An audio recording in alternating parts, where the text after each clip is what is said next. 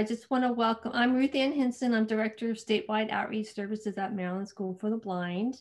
I just want to welcome everyone to Chris's third webinar in his series of 4. This one is CVI Intervention Approaches and Strategies by Phase. Chris's fourth and last webinar is going to be on February 17th, and it is on CVI and communication adaptations. And then we will have one more presentation in April as part of this webinar series, and this will be from Diane Sheeline, conducting, well, let me just say, Diane and I had talked, if we're still pretty much all virtual, it will be on conducting an informal CVI range assessment virtually during the 2021 school year. If for some reason and miracle, and hopefully we are all back in person, she will be doing a different topic, but that's what our plan is right now. So I want to introduce Chris, and then we're going to give out, for those who need the ACVREP opening code. Oh, actually, let me do that now. The opening code is intervention. So one more time, the opening ACVREP code is intervention. I'm going to introduce Chris, and then we're going to do a real quick poll to just ask you what field you are from, just to help us get some data and see where most people are coming from. So let me introduce Chris real quick. I mean, if you've been in the webinars before, you've heard this before, but for those who haven't, Chris Russeell is the project coordinator for the New York Deaf-Blind Collaborative and has experience as a classroom teacher and teacher of the visually impaired. Chris specializes in severe and multiple disabilities, including deaf blindness, cortical visual impairment, curriculum adaptations for children with visual impairments and additional disabilities, and instructional strategies supporting communication development for children with pre-symbolic communication. He has the Perkins-Roman CVI range endorsement and conducts training in CVI characteristics, phases, assessment, and intervention across New York State and nationally for professionals and families. And maybe that will become international, Chris. He also serves as co-instructor for Perkins e-learning online course, Cortical Visual Impairment, and its adjunct faculty at Hunter College, CUNY, and the graduate programs for blindness, visual impairment, and childhood special education, severe multiple disabilities. So welcome again, Chris. Very thrilled to have you. So I'm going to let Conchita go ahead and post the poll, the opening poll real quick. Right, and just to let you know, I posted the webinar information in the chat, and I'm going to post both the February and the other date, the link there for everybody in case you don't have it. Okay, so the poll. Yes. All right, so the first question, it should now be up on your screen, is are you from Maryland, yes or no? And the second question is, what is your role? And you can do multiple choice on that one. So TVI, O&M, administrator, parent, or other. So it looks like it's still going. Thank you all so much. It looks like more than 80% are from outside of Maryland, as we saw so many international people as well. Perfect. Give it just a tiny bit more because I see people are still typing.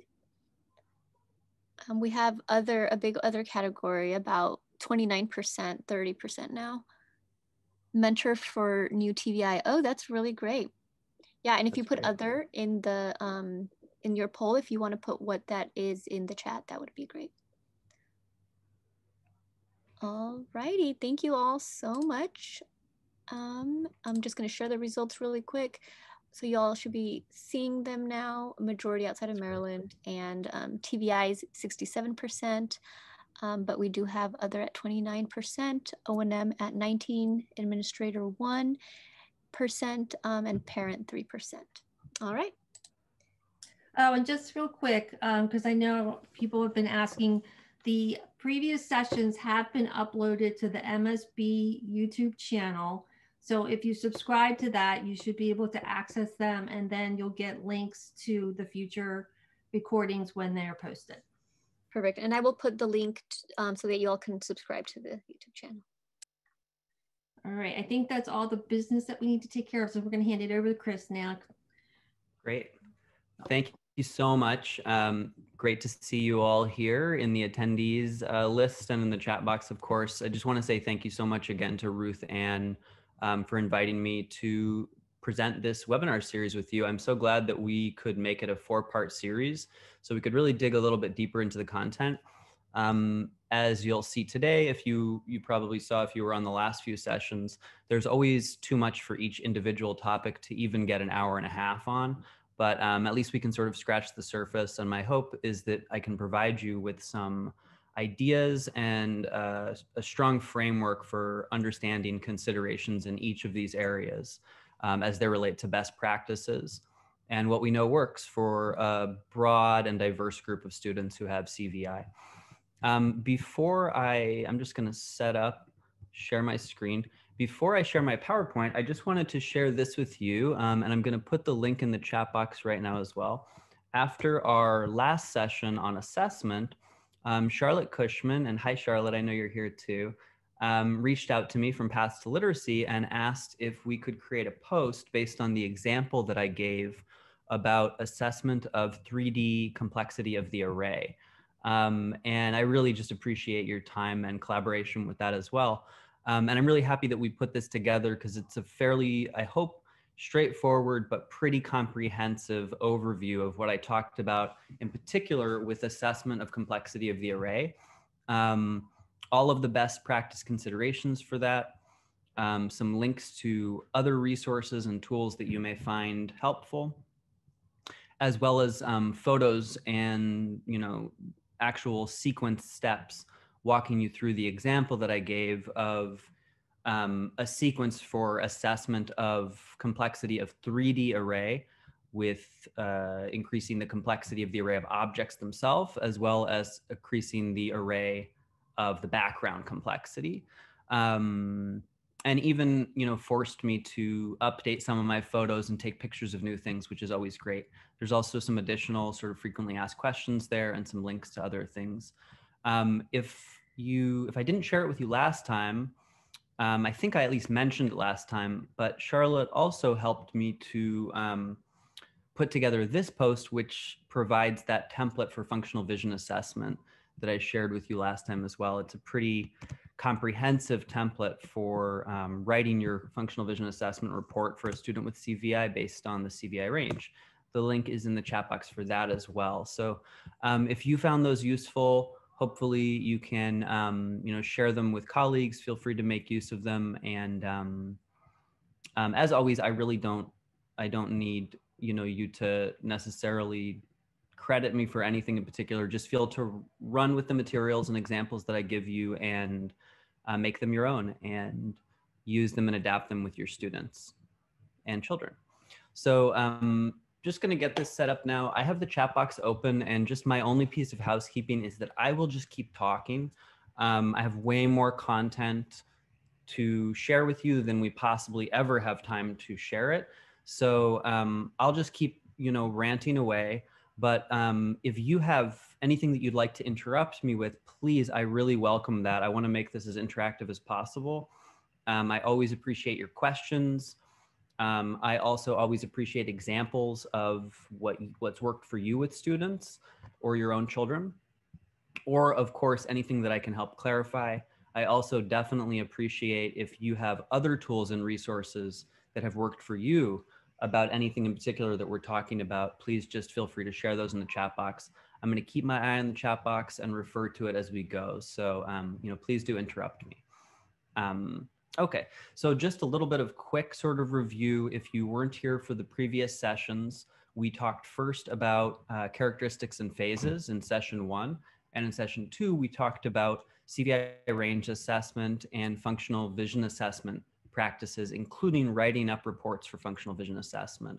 All of this is based on the specific approach developed by Dr. Christine Roman-Lancy. And it's important to really emphasize that this is the approach that qualifies cortical visual impairment as being a condition that consists of unique visual behaviors, and specifically these 10 unique visual characteristics that are manifest across 3 phases of severity. So we can spend a little bit of brief time reviewing that. I think we're gonna hear a little bit of repetition in terms of understanding phases, but I'm going to apply that in this session to intervention practices rather than to just observation and then to the second part, assessment. Once again, just credit where credit is due. All of the work that I'm sharing with you is based on my collaboration with wonderful professionals across different roles: speech providers, teacher of deaf, hard of hearing, teacher of visual impairment, as well as with parents and classroom teachers. And I would be remiss to leave out the collaboration with paraprofessionals and teacher assistants that has been really critical to me as well. So credit to them. This is the CVI fact sheet, which also is posted on Paths to Literacy, so that we don't have to do a ton of review. I'm just going to skip the sort of overview of CVI stuff so that we can get right into the content. But a lot of the overview of CVI stuff is right here for you in this 2-page fact sheet that I developed over the last few years, along with a lot of resources and answers to frequently asked questions. We're not going to do a review of the CVI characteristics. I'm just going to go quickly through the slide so we can, keep our eye on it and remember what those 10 characteristics are. Color preferences, need for movement, visual latency or difficulty with visual latency, visual processing delays, visual field preferences. Remember, not losses, but preferences. Oh, and thank you. Charlotte put the fact sheet into the chat box. Difficulty with visual complexity, which is 4 different types of visual complexity: complexity of the object, complexity of the array, as well as complexity of faces and multisensory complexity. And we're going to address these when we talk about intervention by phases. But just a reminder, need for light, which we used to call light gazing or non-purposeful gaze, we're now calling need for or attraction to light, because it's a much more sort of comprehensive way of talking about how this characteristic is expressed along the entire range of students, not just for those students who are in phase 1 or phase 2. Difficulty with distance viewing, which overlaps significantly with complexity and really is the same thing as complexity. Atypical visual reflexes, difficulty with visual novelty, and difficulty with visually guided reach. And we can talk about this a little bit more in terms of intervention, but I want to again make the point that children who have motoric challenges and cannot physically achieve visually guided reach can still be assessed in this characteristic. And that's my mental reminder to myself that Charlotte and I are going to also develop a post around that and explaining what visually guided reach and assessment of visually guided reach might look like for students who have motoric challenges and cannot physically achieve reach independently. So look out for that.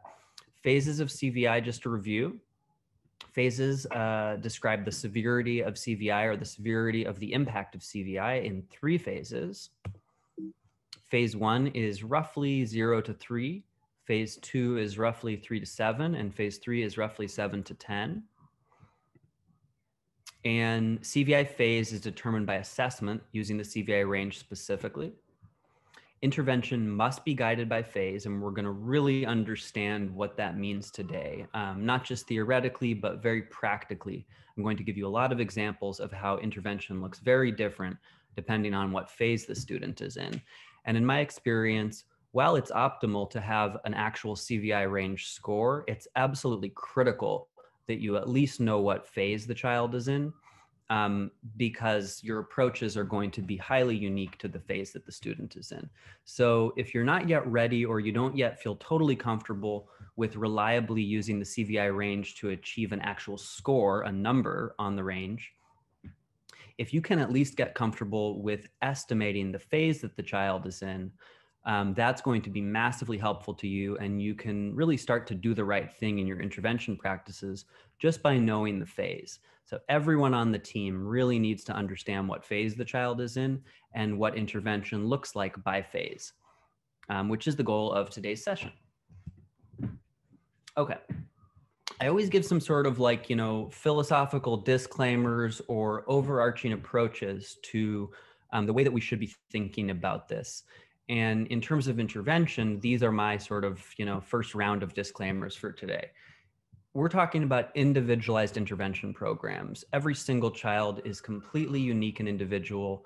The approaches that we have are broad and describe trends in what we should be doing, but we do need to remember that intervention is completely individualized. Adaptations are individualized.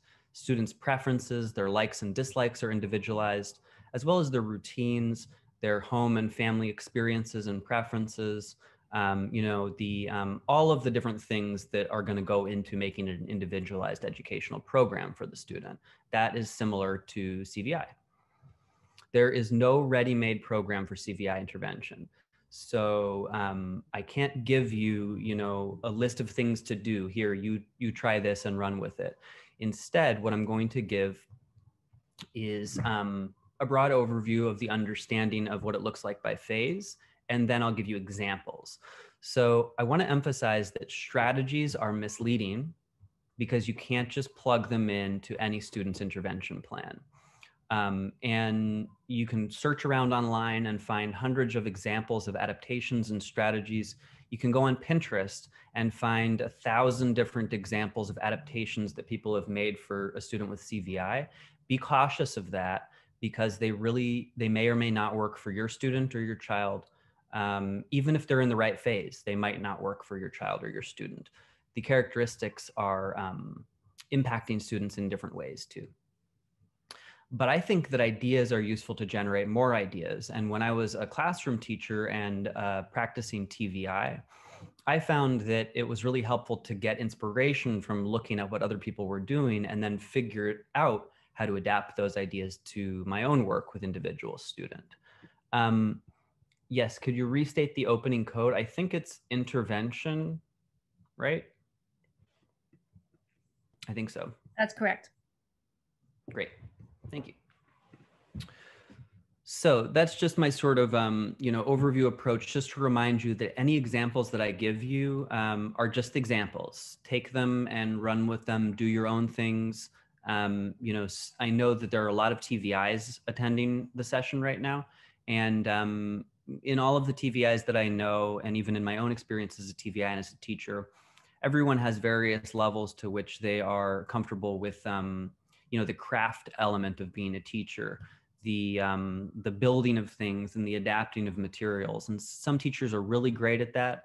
Some teachers, that doesn't come as naturally to them. I'm not a teacher for whom the craft element came naturally to me, which is ironic because on the side, I also do illustration and work as an artist, as a visual artist. But the crafty building of stuff was not something that came naturally to me. And I needed inspiration from looking at what other people were doing. And I'm going to share some resources for you that are helpful for that. And I think that have better quality control than going somewhere like Pinterest or just Googling, CVI intervention. So I'll try to give you some resources that are a little bit more, quality control. The first question you want to ask yourself, as I said before, is what phase is the student in? We really want to be sure to target interventions by phase. And targeting an intervention in the wrong phase is going to mean either under-adapting, over-adapting, and either way, it's not going to be meaningful for the student. So think about the phase, think about the impact of each characteristic as we talked about before, and how does this impact the child's use of vision in activities, right? This is what you should get in the results of a functional vision assessment.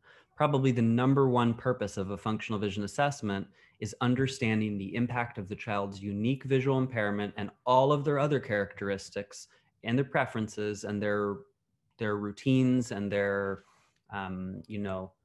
their concept development, all of these things, but especially the specific unique impact of their visual impairment and the severity of it on their use of vision in practical activities. And that's why, for me, probably 90% of functional vision assessment is observation, because observation gives you what's relevant and what's actually functional, whereas direct assessment gives you a controlled situation that doesn't really represent the child's real life and their real experience and activities. So I want to know what the child's doing with and without adaptations in natural environments. When you know that, you can start the process of planning interventions. And of course, best practice is really for that to be done in a thorough, comprehensive assessment. So take any activity and think, based on the child's phase and characteristics, can the child use their vision in this activity? It may be no. The answer for a child in phase 1 is often going to be no. The child can't use their vision in this activity. That's okay. Don't force the child to use their vision in that activity. Don't necessarily expect the child's going to use their vision in an activity that is really too complex and involves too much multisensory input for vision to be accessed in that experience. And if that's the case, maximize access to other sensory channels. If the child maybe could use vision if they had just the right adaptation, well, then that's what we want to target in terms of a visual adaptation. And what we're going to see when we go through phases is that that's really the main practice in phase 2, especially. Targeting visual interventions in specific activities. We teach to each category's phase, correct? What do you mean by category? We're definitely targeting CVI interventions unique to each phase. Oh, each characteristic. Yeah, but the characteristics are all going to be relatively aligned to the phase. So it's not that a child will be in phase 1 for color and in phase 2 for movement. They're all going to align. And what we see if you go back to the CVI range webinar, the part 2, the last one, you'll see that in rating 2 of the CVI range, you know, the one pager that you're looking at each characteristic and you're rating it on a scale of 0, 0.25, 0.5, 0.75, or 1, scale of 0 to 1, you'll see that they more or less align in an actual column. You may have some characteristics that are a little bit more impactful and they're going to have a slightly lower score. Some characteristics that are a little bit less impactful to the child and they're going to have a little higher score. But they will line up in a column. And if they don't, you're probably doing something wrong in your assessment and you should take a second look. The previous sessions are definitely available, and Ruth Ann mentioned that you can access them on the Maryland School for the Blind's YouTube channel. So take a look. Okay. Consider as well that that's going to vary by activity, right? Can the child use the vision in that activity? And to what extent can the child use vision in a specific activity? It's going to vary depending on the activity, especially depending on the levels of multisensory input or multisensory complexity, how much background noise, how much tactile interaction, how much physically strenuous input is required. So PT, physical therapy, is probably going to be an activity for most kids with CVI, especially if they have low muscle tone or if they have difficulty with weight bearing and whatnot, if they have difficulty with their gait. Those are going to be activities that are going to be multisensory, very complex for that child. And the visual access and visual processing skills are going to be lower in that activity. And that's okay. And I always remind PTs, especially physical therapists and OTs, especially, your goals are important too for the child. We need to find that balance, right? We need to find the balance of to what extent can the child be using their vision in PT? And the answer may be, well, maybe just a little bit at the very beginning of the session to kind of visually explore the materials and the environment that are going to be used. And then during the activity, which is physically strenuous, it's multisensory complex, it's okay if the child's not looking at anything. But we want to be deliberate about that and plan it. We're also talking about the extent to which an activity or an environment is familiar or novel. And again, more novel environments and more novel materials is going to mean lower visual expectations, and that's okay. But we need to be thoughtful in planning it throughout the day and figuring out what those levels are. Okay, so let's get right into it. The plan for the day, and we have another hour, so I feel like we can get through a good amount. Again, I'll try to save a little bit of time for questions at the end, but in general, I think questions work better as we go, because otherwise I'll just, I'll run out of time, to be honest. So we're just going to go through each phase. We're going to talk about phase 1, phase 2, phase 3, And then I do have some slides at the end that dig specifically into literacy practices. We'll see how much we get to that. If we don't get to it, at least they're there for you as a resource. And I try to make those slides as descriptive as possible because, you know, knowing that they're at the end, we may not really get to it. So phase 1, intervention. The goal of phase 1 intervention is building visual behavior. In phase 1, most or really all of the CVI characteristics are impacting visual functioning. All 10 of those characteristics have an impact on visual function. For children in phase 1, looking is a goal in itself. And what that means is that we're not expecting children in phase 1 to look and do at the same time. We're expecting that looking is enough of an activity in itself, and doing is too hard to engage in looking practices at the same time, and doing anything, physically interacting, listening, tactily interacting. It's too hard to put those two together, those senses, multisensory access together. So visual activities in phase 1 need to be just about looking. It means a high level of environmental control. That doesn't necessarily mean a dark room, but it may, sometimes it may. And I think it's people's go-to assumption to say, you know, a child in phase 1 needs to be in a dark, quiet, pull-out room, just looking at, you know, brightly colored things or flashlights or glow sticks or something like that. That may be helpful for a specific student, but for another student, that may not be exactly what they need. So again, take these ideas and figure out how they apply to your individual child based on assessment and based on observation. I want to just be really clear, and I'm going to talk about this at greater length when we talk about communication in the next session. Session 4 is on alternative and augmentative communication. We'll get more into 2D and, you know, literacy and language development and use of AAC systems in that session. But I do want to make it clear here that children in phase 1 are not able to visually process 2D materials at all. It's not possible in phase 1 to be able to make sense of or process, which means recognizing, identifying, and discriminating 2D information, including photos, line drawings, print, symbols, anything in 2D, not possible to access in phase 1. That doesn't mean don't show a child in phase 1 a book. A child in phase 1 may still be able to see a book as a 3D object, and they may be able to see the bright color fields on a book. So take, and I'll look into my sort of bag of tricks over here. Take, you know, a common book, Clifford, right? Look at, it's, you know, there's some complexity over here, but you imagine a child in phase 1, and I'm holding up this, you know, old torn Clifford book right now. Bright red dog. A child in phase 1 is really not going to recognize what that is not going to be able to recognize, identify, or discriminate any of the 2D information here.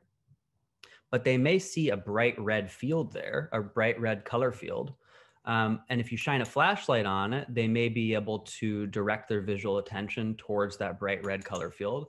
They may be able to actually find Clifford on the page in every page of that sequenced book, even in phase 1.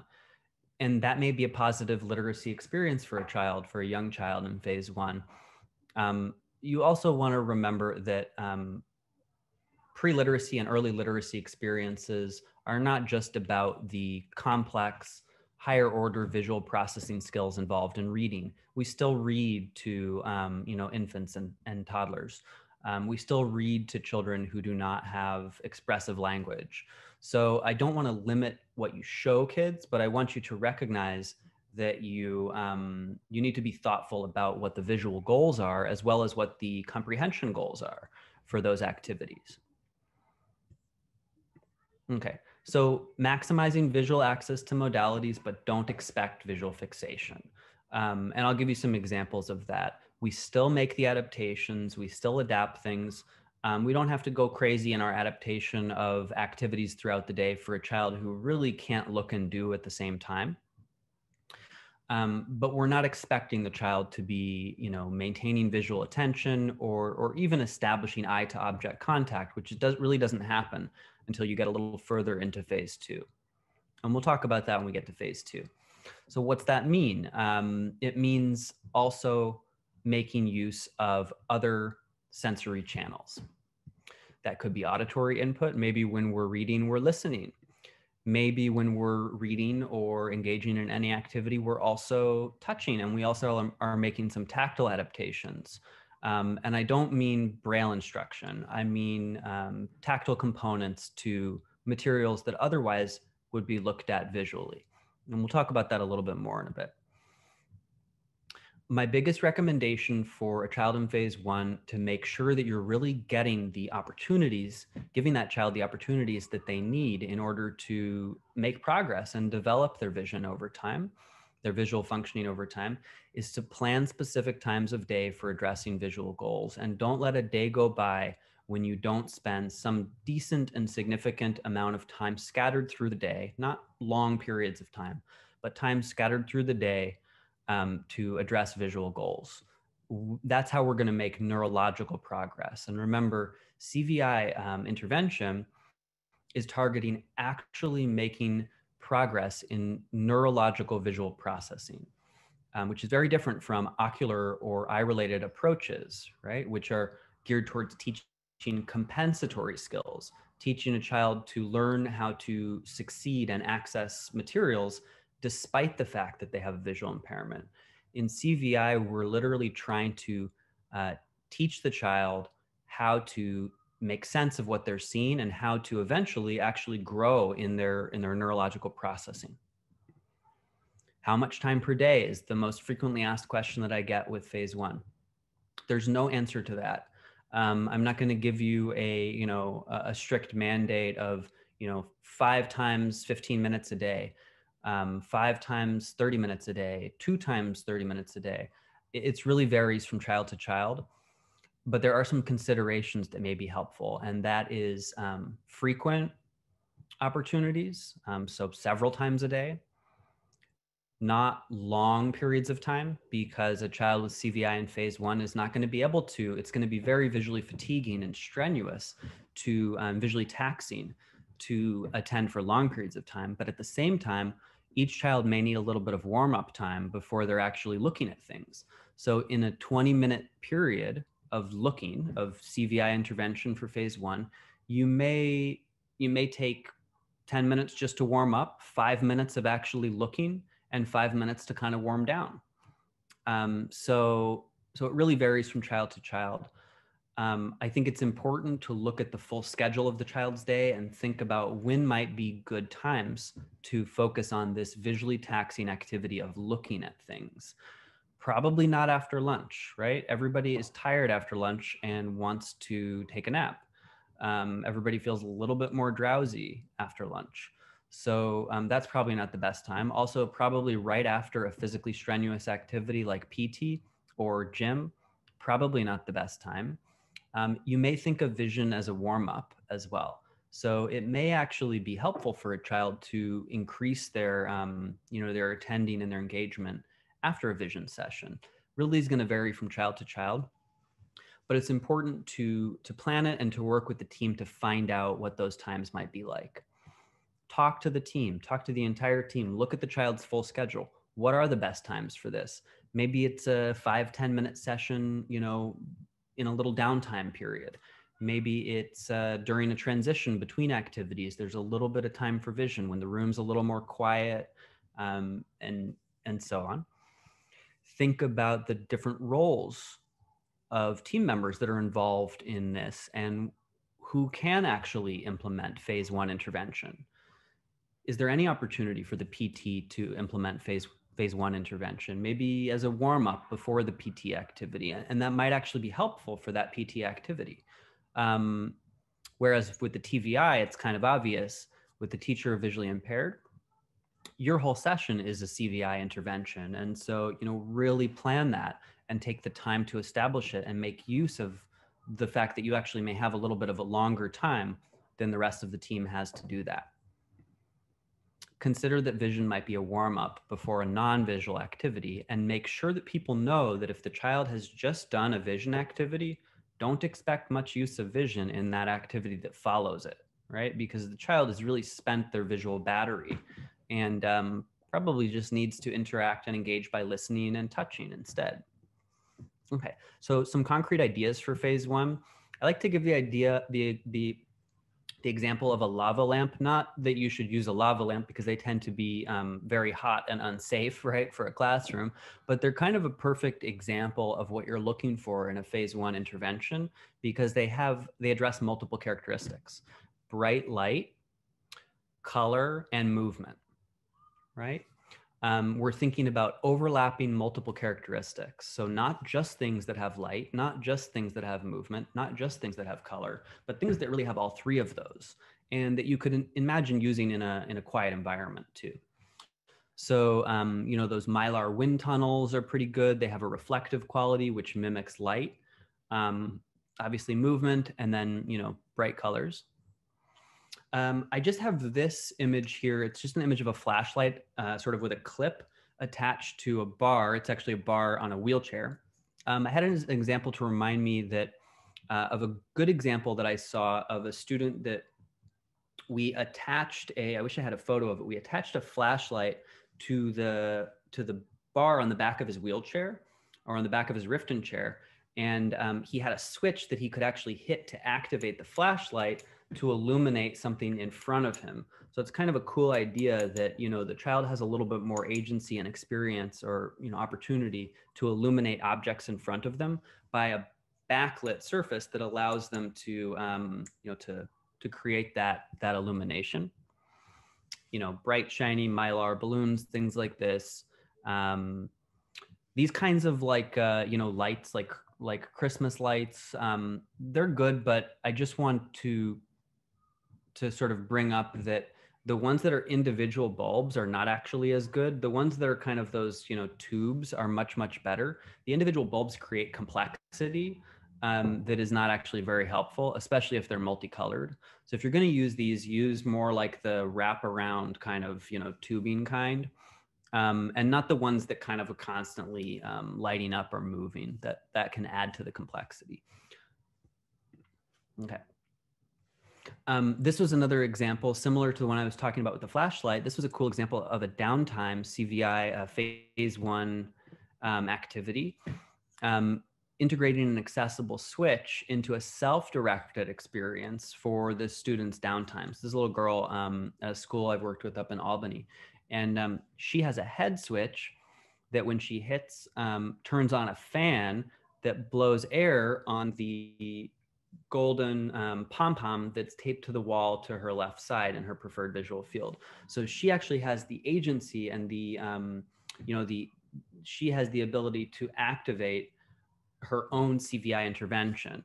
And I don't mean to say that you should, you know, leave a child to do this for, you know, a half an hour. This is like a 5-minute, maybe 10-minute downtime activity to do a little visual practice at a time when otherwise she wouldn't be doing anything visual. So also note that there is a black board there that's blocking off all the background complexity in front of her. Shelly's asking, where would you get information on how to connect a flashlight to a switch? It was actually like a, it has to be something that you can plug in. It was like a plug-in lamp kind of thing, like a little plug-in, you know, clip-on lamp. And if you connect that to a, to like a Big Mac switch, or to one of those power delay boxes. You can connect, I forget what those are called, the power something, PowerLink. They're called PowerLink from AbleNet, battery interrupter, as Annette is saying. PowerLink is one of the ones that AbleNet sells that you can plug any, you know, any device into, anything with like a standard outlet plug. Those are very helpful. So same thing that you would use here. Oh, thank you, Charlotte. And Rachel's saying you can connect a Jelly Bean watch to a power link, plug the light or fan into. Cool. Yeah, exactly. So those are really good and simple uses of assistive technology to sort of create some more student-driven interventions. So it's not always just, you know, a teacher dangling something in front of a student, which, you know, there's nothing wrong with that, but in terms of addressing self-determination on a more holistic level for students and building up their own sense of cause and effect even, or just their participation in the activity actively as opposed to passively participating. But I like that example, and it was really helpful for that student. Consider the busy classroom. We talked about this a little bit with complexity of array. This is a preschool classroom in Queens, and this is obviously representative of a pretty busy preschool classroom, right? A shelf with hundreds of different multisensory toys on it, a lot for the child to deal with. But if you just go to the other side of the classroom, they've created an actual space that is much more controlled. So I like to tell teachers, like, I don't want you to paint your whole room black and to remove all distractions and all, complexity. I just want you to create a space in any way that you can that is actually a vision space for the student. Hopefully there's one in the classroom, even if it's sort of an adaptable setup and, and pull down for the activity one, or in addition to, side rooms or pull-out spaces where a student can really have more controlled space. But this is the same classroom. So also using, portable and fold-up spaces like this. This was an innovative use of one of those trifold boards, putting it behind a student so that when he looked in the mirror, it blocked off the background complexity behind him. Just be thoughtful about what's in this child's array. So that was a good example. Also, sometimes just the act of shining a flashlight on something to illuminate it can make a really big difference, as we've talked about at various points. This was an example of, this is what I like to show people who say, well, I really don't have space in my classroom to create that kind of a controlled setting. This is in a very busy and very tiny preschool classroom in Queens, New York, that there really wasn't any space that they could use. But these are preschool students and they're little. And they had gotten one of those little portable sound walls, which you can get from, like Lakeshore or any number of those classroom supply catalogs, a little foldable and, portable sound wall. And they put a little board on top of it and poked holes in it to hang things from, almost creating like almost like a little active learning space, like a little room. And the student and the teacher are actually inside of that space for the vision activity. The sound wall blocks off some of the unnecessary ambient sound in the room. And it also provides a nice contained visual space for the child to look at visual materials. So this was a cool idea, and a great example, I think, of teachers being creative and making use with what they can practically. I just want to emphasize that those sensory rooms, or this was like the busiest one I could find on Google Images, the Snozellen rooms, can be overstimulating. So taking a child into one of these rooms may not be the right answer. There's a lot going on in here, unless you can turn off most of the materials and just have one of them up. In one of the hospitals that I work closely with in New York, they have a really, really great sensory room with tons of this kind of stuff. But when we take a child who's in phase 1 into that room, we turn off everything but the one thing that we're looking at. And we make sure that we're really only accessing that room when it's empty, when it's the only child in there. So just be aware that, this is also, it may be overkill. I do not think that every single child with CVI needs like the $3,000 worth of, light up equipment and stuff. You can do the same kinds of things with dollar store materials, but if you have access to this, make use of it. It's good stuff, especially those, what do you call those, like dangling light strand things. My vocabulary is not good today. This was a cool example of an app that that one of my colleagues here in New York, Jonathan Hooper, found, which is called Cause and Effect Sensory Lightbox.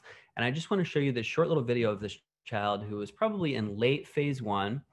I really like how the TVI Jonathan is using this Apple Pencil, basically helping the student, collaborating with the OT to figure out what the student's grip and grasp goals were, and using this the Apple Pencil to kind of hold on to. He's using really unintrusive hand use. He's not touching the student at all, which really reduces the multisensory complexity. Instead, he's just holding on to the end tip of the pen of the Apple Pencil to help guide her use of it. He's also allowing her to look away and look back. at her own time. So you can see this app allows you to sort of turn your iPad into a light box basically, but it also allows you to choose different colored backgrounds. Just watch this short video and you can kind of pay special attention to when the student is looking and when the student's not looking.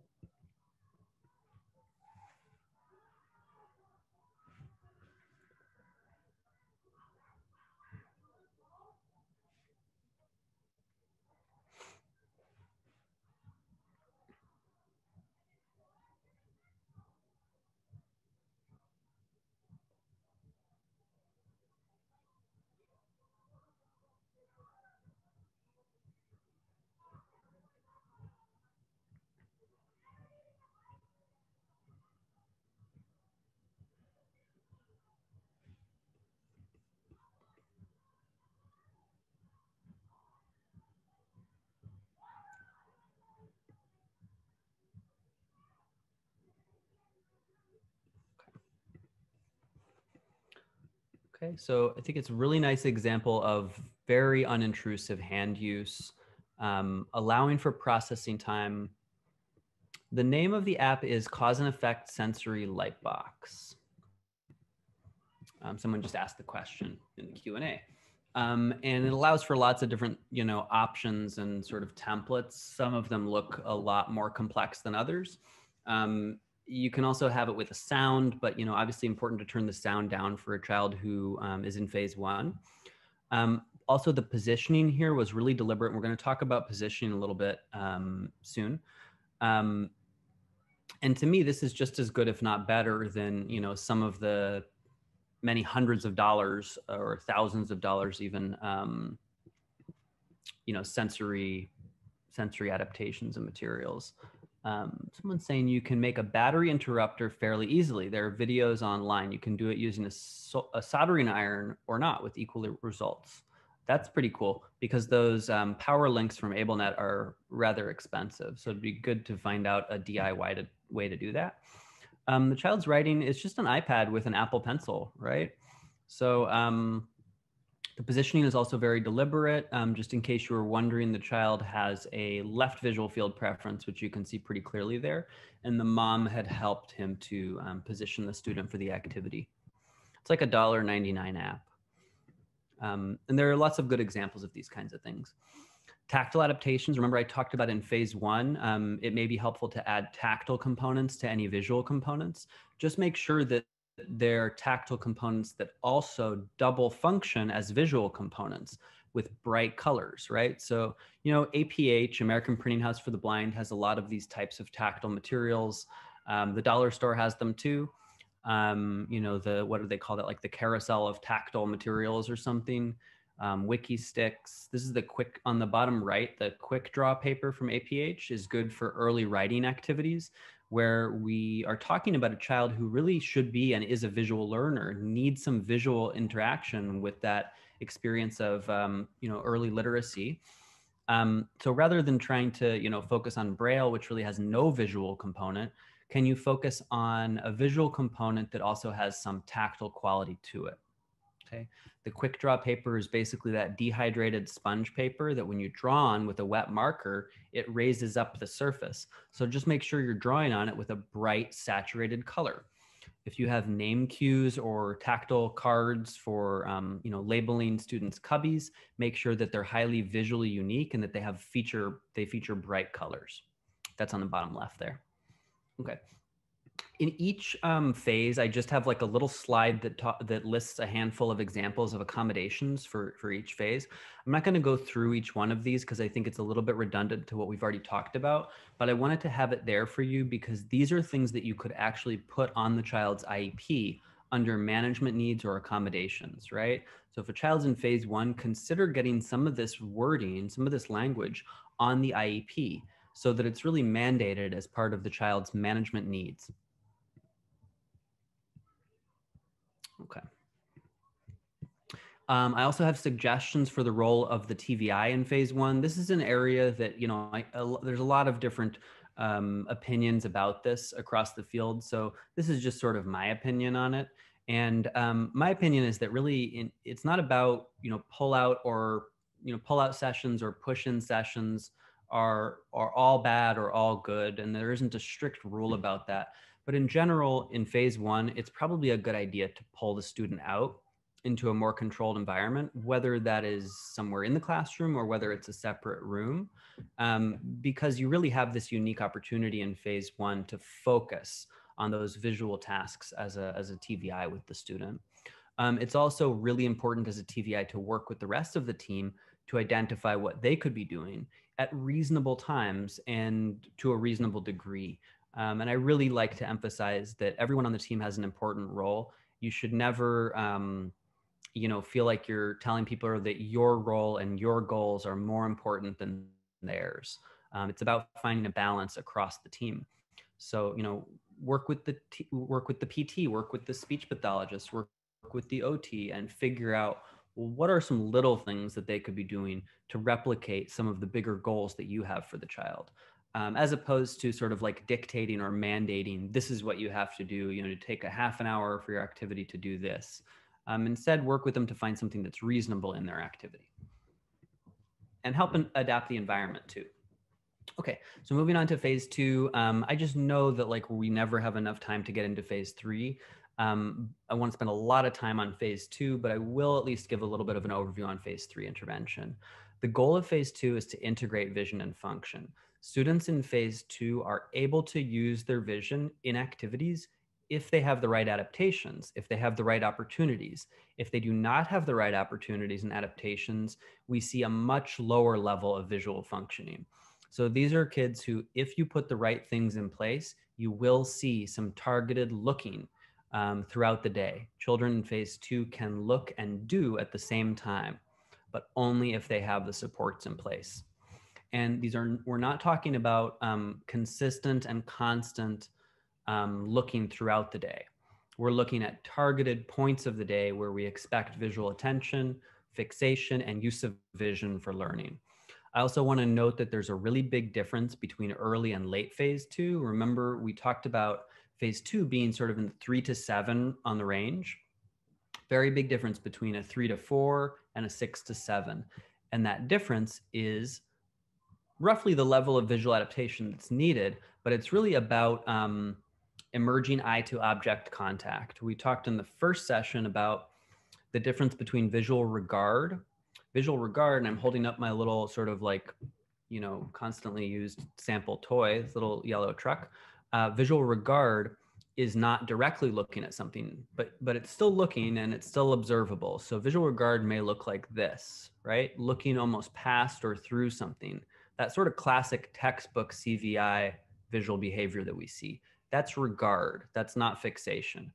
Eye to object fixation is looking directly at something. It can be turning your whole head toward it and looking, or it can be looking, from the side, but definitely directly with central vision, in your central vision.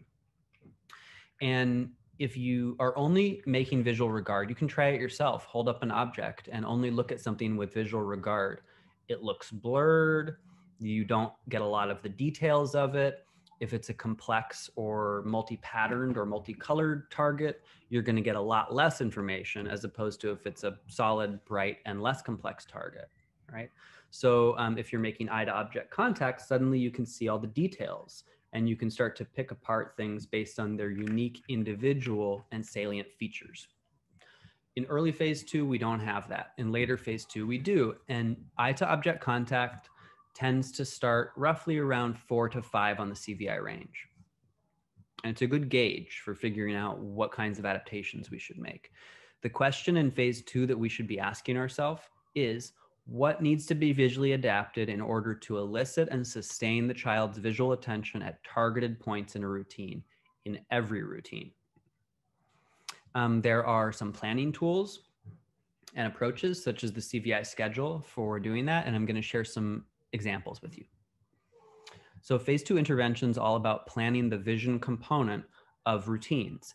One easy way to think about it from my perspective or experience is picking something in the beginning something in the middle, and something at the end of every routine that you want to adapt. And for a student who's a little higher up on the range, there may be more than 3 things, but starting with roughly 3 things in every activity. Using objects from phase 1 to support vision. So in phase 1, it's just about looking for the sake of looking, right? And we're just looking at materials that are bright, shiny, interesting, and moving. In phase 2, we're using those same types of materials and adaptations in the context of real functional routines throughout the child's day. So here's an example of beginning, middle, end adapting. And this is a morning arrival routine. And this is something as, you know, the CVI point person, or TVI sometimes, you could help the classroom teacher to develop. So what are you expecting? Think about like a task analysis, breaking down the steps of this routine. It's about finding the classroom first. Then it's about, once you find the classroom and go into the door of the classroom, finding your locker, putting your stuff in the locker. And then the routine roughly ends when you sit down in your chair and you're ready for, you know, the next activity.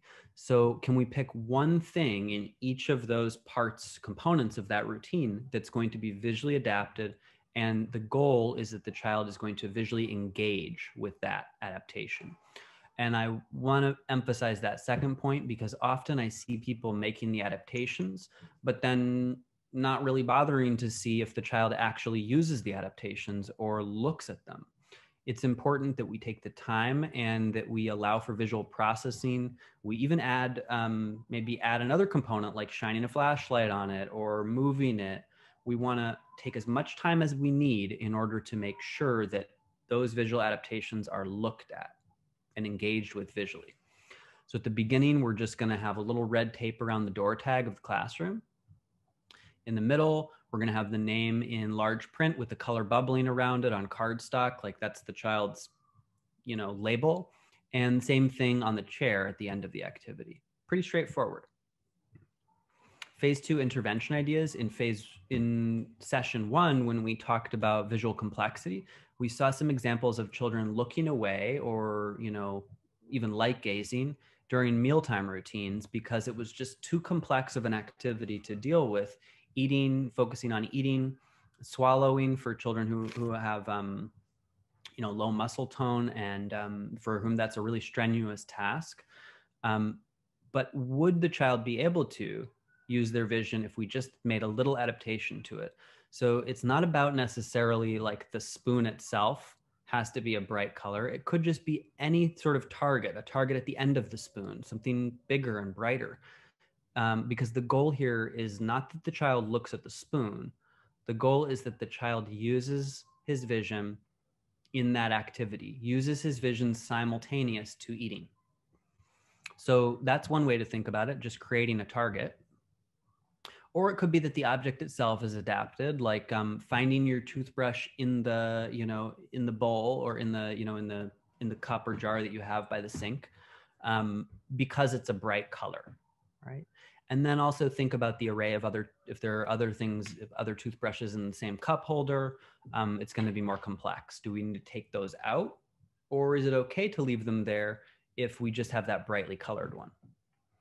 It could be that the bowl during mealtime is going to be brighter color, or the placemat even, or we're going to have like a name tag or a visual landmark to be able to direct the child's attention. Okay.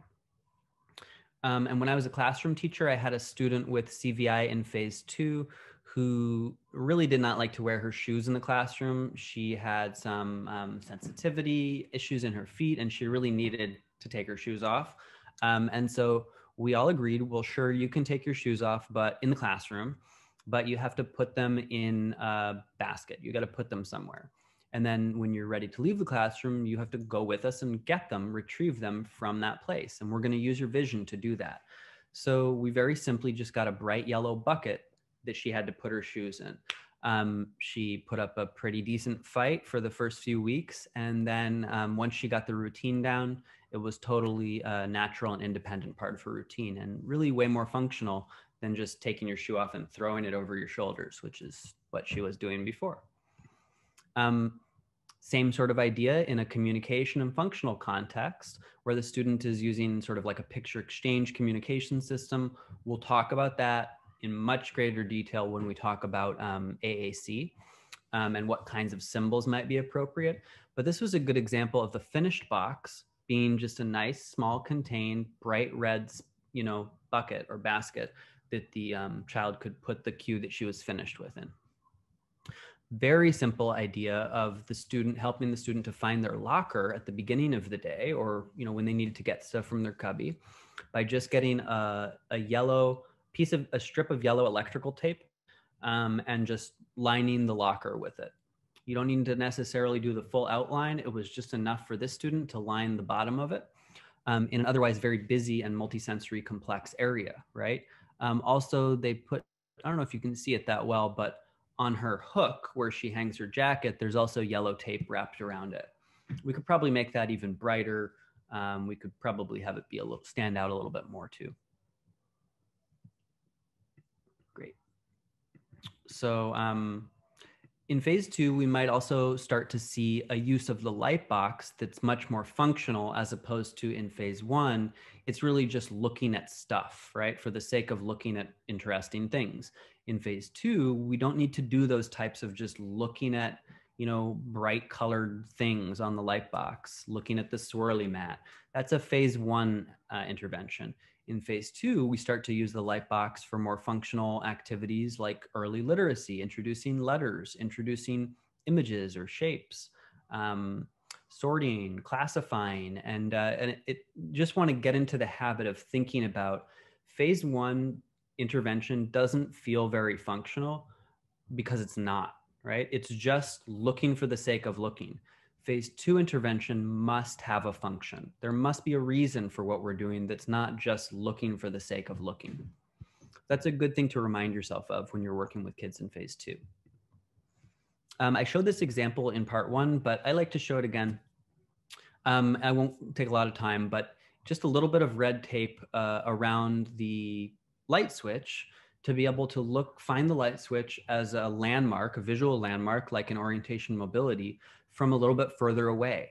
The child may not need that adaptation when they're right in front of the light switch, but when they're maybe 3, 4, 5, 6 feet away from it, depending on the child and their use of distance vision and their use of complexity, it may be that extra bright color really, really helps to direct their visual attention to that landmark at a distance and start to build some predictability in orienting to their environment. Very similar idea to this and to the locker example.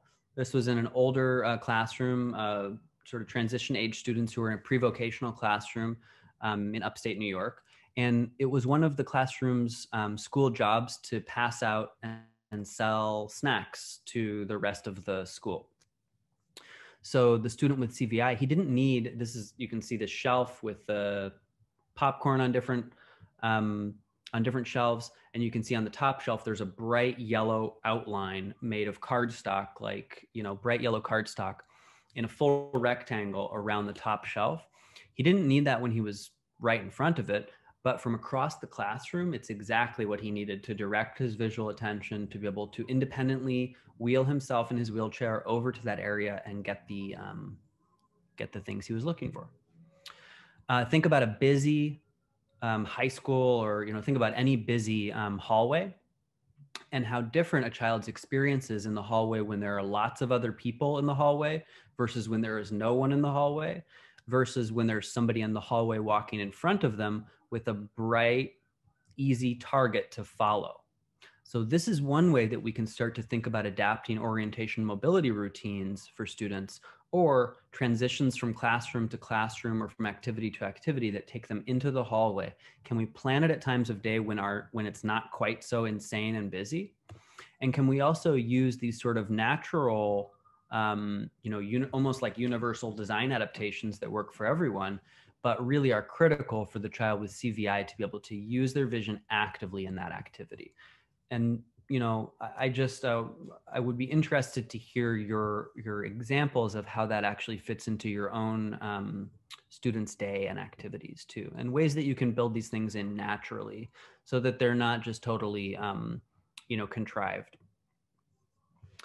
Lots and lots and lots of good examples on paths to literacy, of course, and kudos to Charlotte again. This is one that I like to share just as a good example from Rachel Bennett, who is a parent of a child with CVI and also now is I guess the content coordinator of Perkins eLearning's CVI Now website, which is worth checking out. And Rachel Bennett has really great examples, really concrete examples of, mostly these are phase 2, what you see on Paths to Literacy that she's posted, phase 2 adaptations for her son. And she explains them, and then she gives you a really good image, which to me is way better than, you know, looking on Pinterest or on, you know, Google Images. So you can see some pretty concrete phase 2 adaptations. Don't really need to go through each of them here. Another good phase 2 intervention, I'm just reaching to get it on the shelf here, is to, I had a much better one in my office, which I can't get into, but so I just made a sort of a DIY one out of cardboard and a Sharpie. But to make like a window or an occluder to be able to show a student almost like a partner assisted scanning or visual modeling practice to be able to show them what to look at. In a really unintrusive way, rather than taking the child's hand and showing them, or pointing even, which isn't that effective visually. It's not a great visual strategy for a child with CVI to follow. This is much, much better, where you can show you on a book too. So, you know, take a children's book. You want to show a child a pretty busy children's book and you want to direct their attention toward a specific target on it. Can we find the blue balloon here? Can you touch it? Notice that this is cut out so that the child can actually touch it. The yellow balloon and so on, right? We're using a window, a bright colored occluder, which has a color adaptation as well as a complexity adaptation to reduce the overwhelming complexity of a visual array. Cool, and really good comments there too.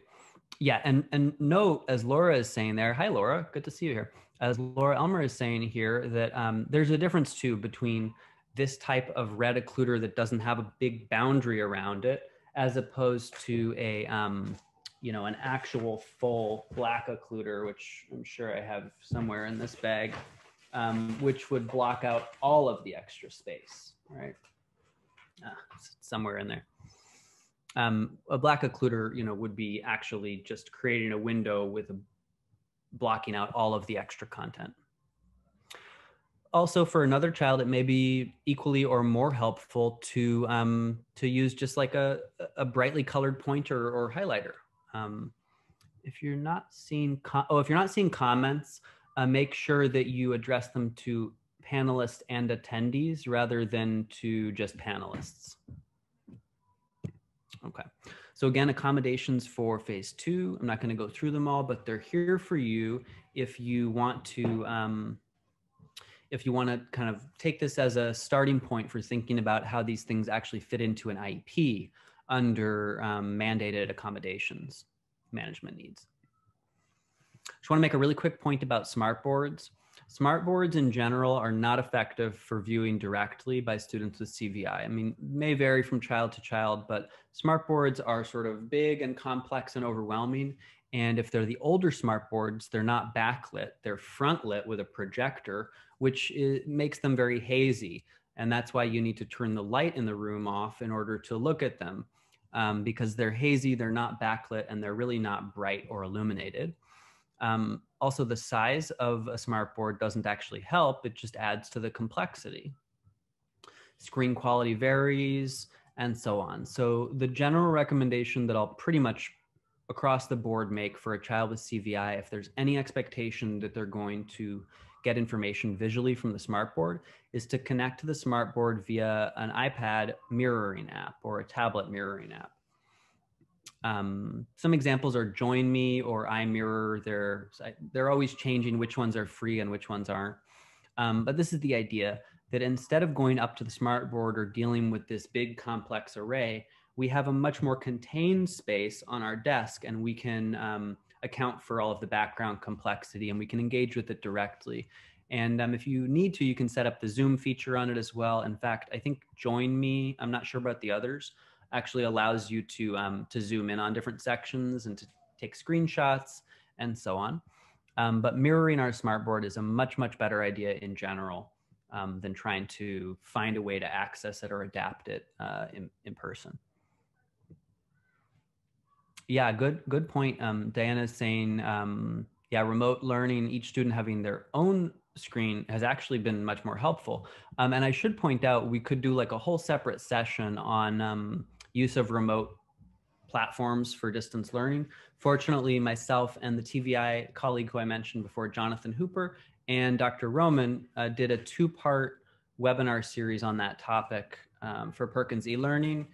You can I can find the link for you in a bit, but we also developed a set of guidelines and resources for supporting adaptations to remote instruction, including like built-in features on Zoom, using the annotate feature to draw on top of things and whatnot.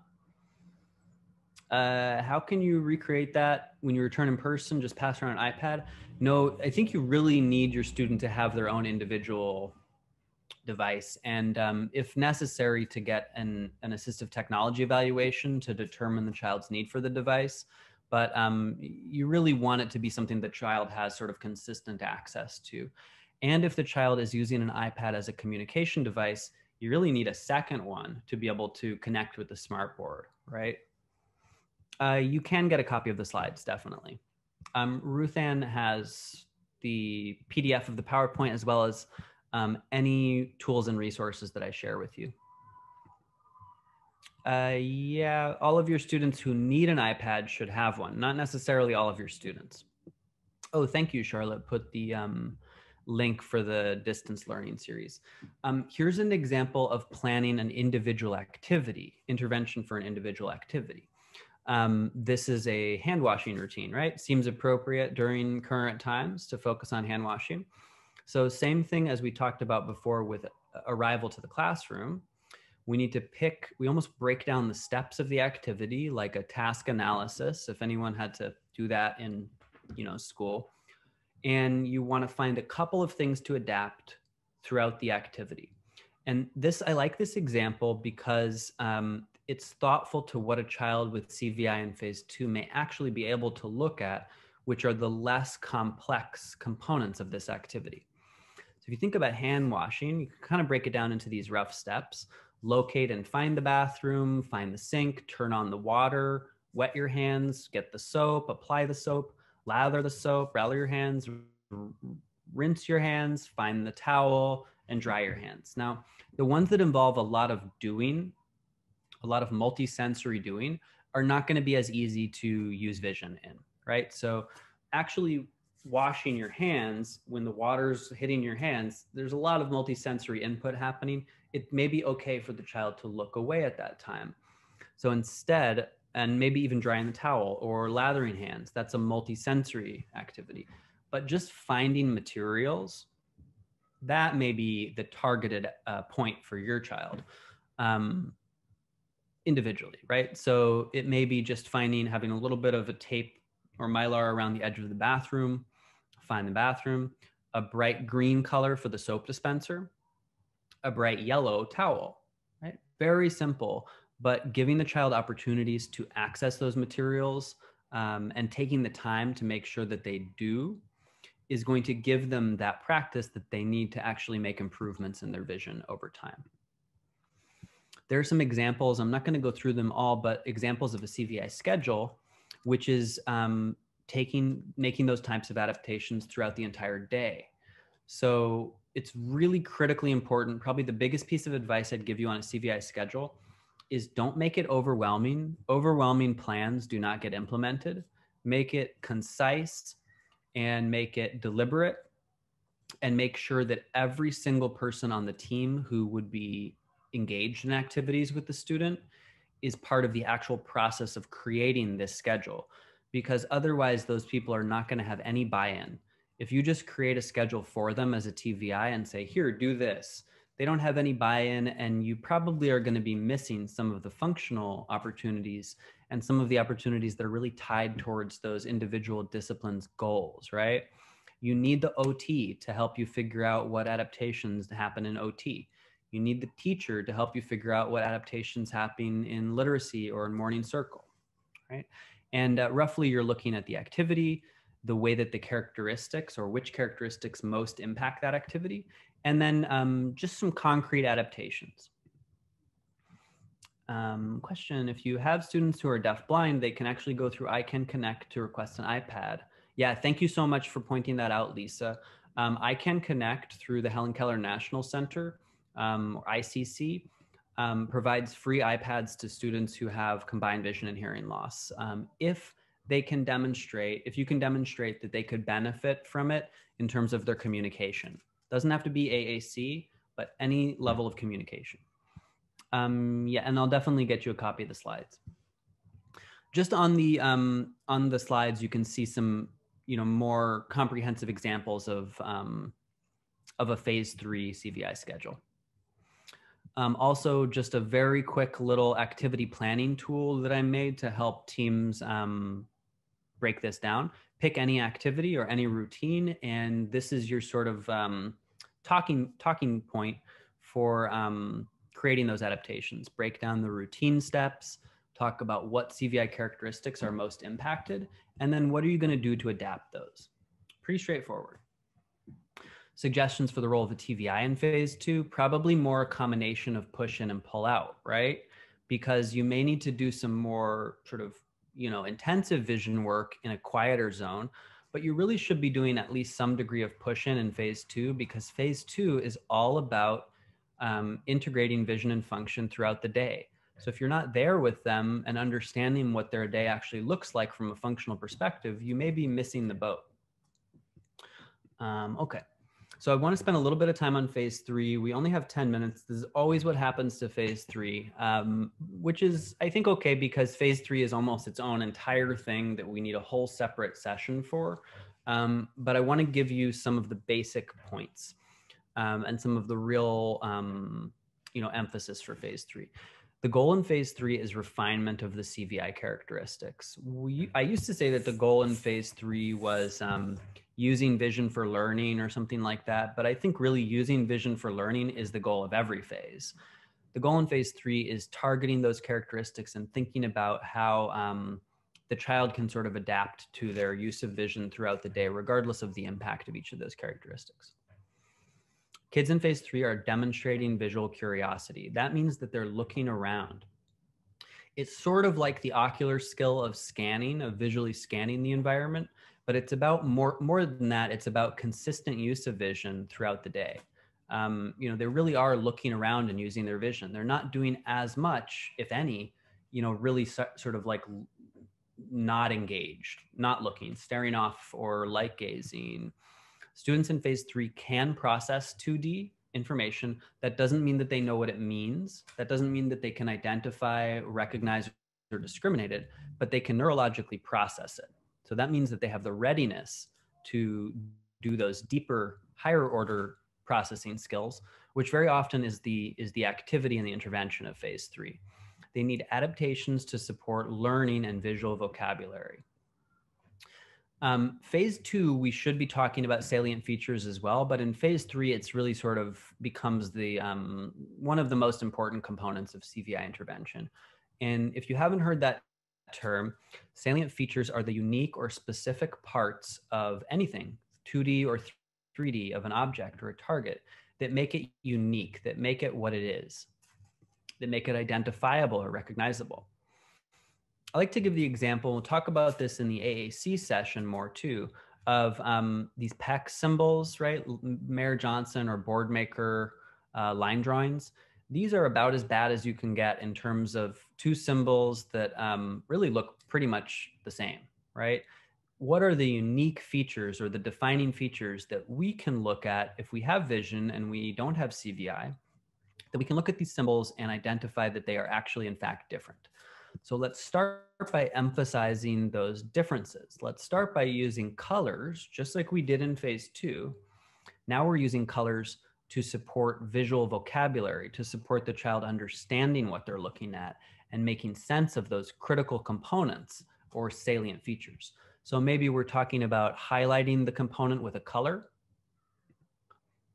If we're not focusing on looking at the words too, we probably want to reduce the complexity and take away those words.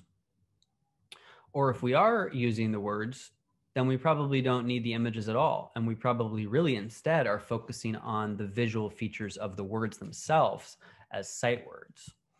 And that's the practice of sight word bubbling, which I'll share with you really briefly, with recognizing we have about 8 minutes left. I like to point out that a lot of what we think of as phase 3 interventions are really part of what we usually talk about as universal design. This is a picture on the left of the subway entrance in New York City. You can see that from 50 feet away, if you have decent refractive vision, you can see that that's the one train. And it's the one train because you recognize that bright red circle that represents the one train.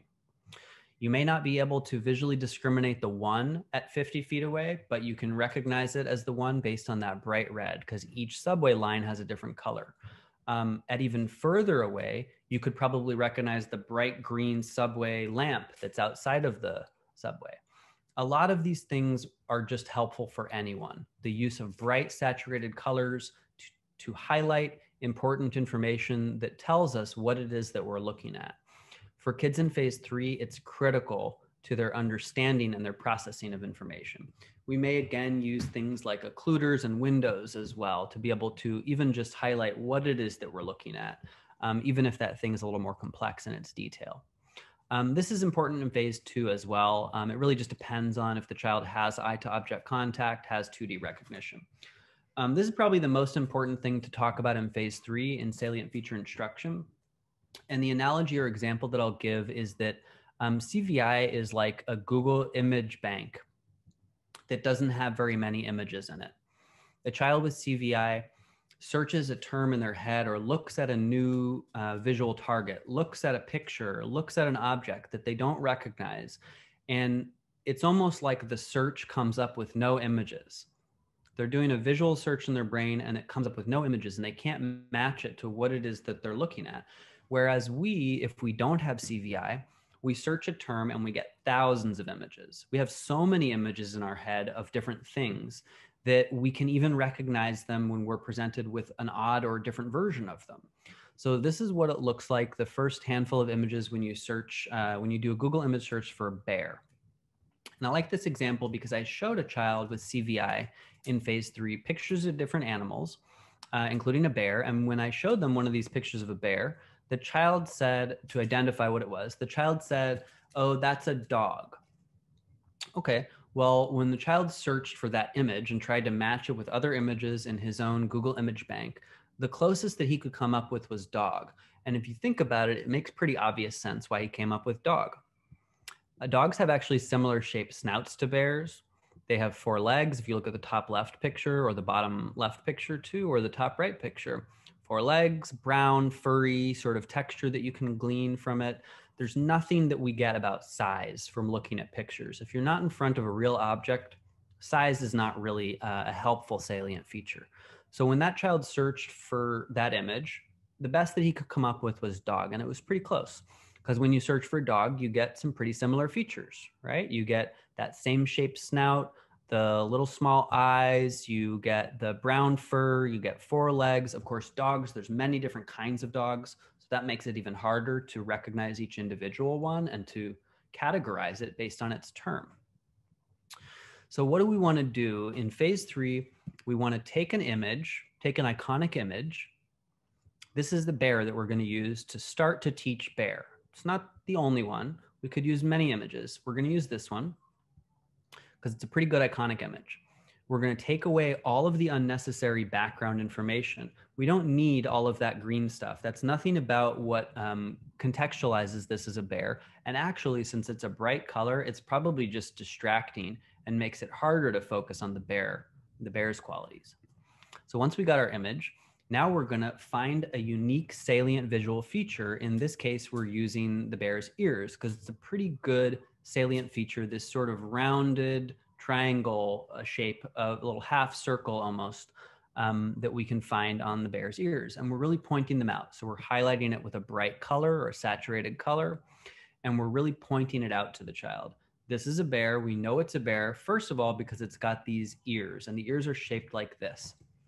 They're a round half circle And we're making sure that we take the time to point that out visually to the child, give them time to look at it, have them restate it if they can. And now once we've found that, we can look at any number of pictures of bears and we can find those ears. And we can do the same thing on pictures of actual bears, photos of bears, cartoons of bears, even a teddy bear. All of them have that same iconic shape of ear. And that's a good first salient feature.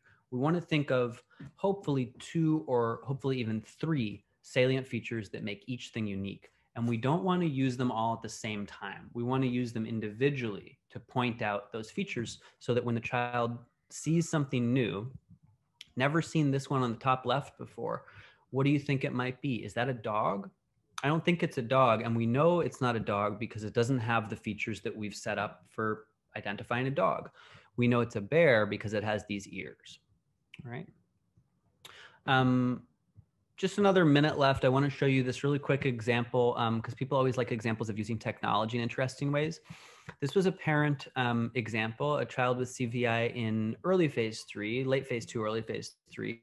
And the mom wanted to show her daughter pictures, photos of their family's trip to the beach, right? And she didn't want to take away the background and say, you know, create this stale image of, you know, it's not even possible to adapt this picture in a way that makes it still a functional family photo. Instead, she wanted to take something and adapt it in a way that her child could actually engage with the real photo. So she found this like $1.99 app called Explain Everything. And it allows you to record audio and as well as animate on top of a photograph. So it could actually create like an entire album on an iPad or iPhone or whatever of adapted images. And you can hear, I'll play it for you very quickly and then I'll try to wrap it up. So she's saying, this is Leia at the beach. Her feet are in the water. Her hands are touching the water. The beach is behind her and the water is in front of her with the waves. This is Leia at the beach. Her feet are in the water and her hands are touching the water. You can see the beach along here and the water right here. Okay. Very simple, took 20 seconds for her to make, and starting to create an actual album of these types of photos to be able to watch these videos over and over again. And it's good to have them recorded because it's a consistent presentation. As opposed to doing these things in person, we may vary our use of adaptations and even our use of language. So nice example. I just want to show you what else is on this PowerPoint. It's called Explain Everything. There is a link to the Salient Features Collaborative. This is a website set up by Matt Tejan for his class through Perkins eLearning, and it gives you actual examples of suggested salient features. I think they have like 100 examples on this at this point.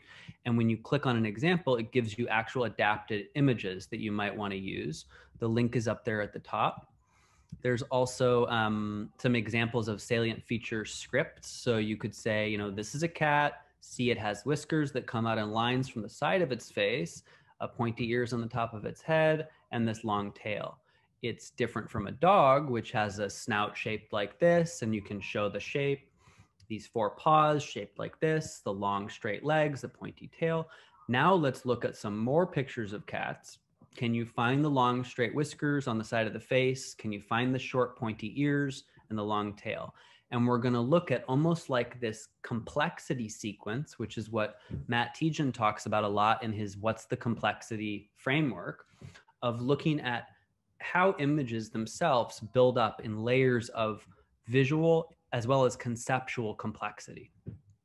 Same approach you're using to point out landmarks, signs, words, letters, everything. These are examples, another one that my colleague Jonathan shared with me, of actual salient feature dictionaries. So I'm not going to go through this because we're really out of time, but I wanted to make sure that these were here for you on the slides. Breaking down that concept of recognition, identification, discrimination. It's like we could spend a lot of time on this. Some of the tools and resources that are available for doing this. Some examples on landmarks, previewing routes. Again, I'm just skimming now. The link to bubbling sight words, so you don't have to do that by hand or yourself. There's a really great free URL application for bubbling sight words. The best program or website for removing backgrounds from pictures, I've heard different answers to that question. There is an application just called Remove Background or something like that. I think it's free that does that. You can also do it really, really easily on PowerPoint. And if you go to the Distance Learning Considerations website, Distance Learning Considerations webinar rather, that Charlotte posted in the chat box earlier, Jonathan actually walks you through a tutorial of how to remove the background of images on PowerPoint. Myriad examples here for you of what this actually looks like in practice for teaching sight words. And to go back a little bit, PCVIS, Pediatric Cortical Visual Impairment Society, from my point of view, really has the best explanations of how to do these things. So those are there for you just as resources. And, you know, my suggestions are there as well. And then we're really just kind of wrapping up from there. More and more and more examples and resources at the end. And here's my final little animation for you. So I'm happy to, I know we're out of time, and I want to be respectful for your time as well as to the captioner, of course, but I'm happy to stay on for any questions if anybody has any. Okay, and what we're going to do now is I'm going to do a quick poll, which is going to give us some feedback on how you felt about this session, and then I'll give the closing code for ACV REP credit. So here's the poll. You can please complete it really quickly. I think it's just 2 questions on a scale of 1 to 5. How helpful did you find the webinar? And the second question, will you use what you learned today in your practice? And I was looking, February 17th is the next webinar. Someone asked that. In February 17th, and put it in the chat box, is CVI and communication.